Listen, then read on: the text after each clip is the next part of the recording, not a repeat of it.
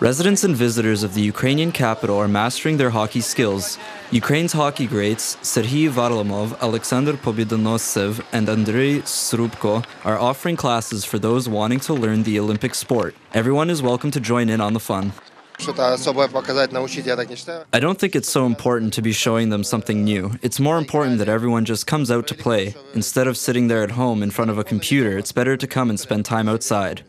Serhiy Varlamov played in the NHL Championship and was a member of the Ukrainian 2002 Olympic hockey team. He says there are more hockey classes now in an effort to get more young people interested in the sport. I train in Kyiv's Obolon district and play for the ICE 2004 team. I've been playing hockey for 11 years. I started when I was just 2 years old. And well, for me, hockey always comes first.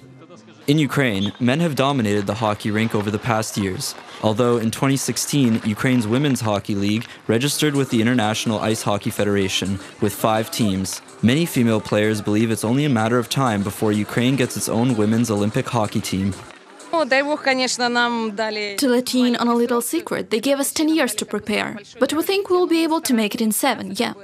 The Ukrainian men's hockey team unfortunately did not qualify for the 2018 Olympics in Pyeongchang, South Korea, but they say they will do everything they can to get on the ice in time for the next Winter Olympics in Beijing.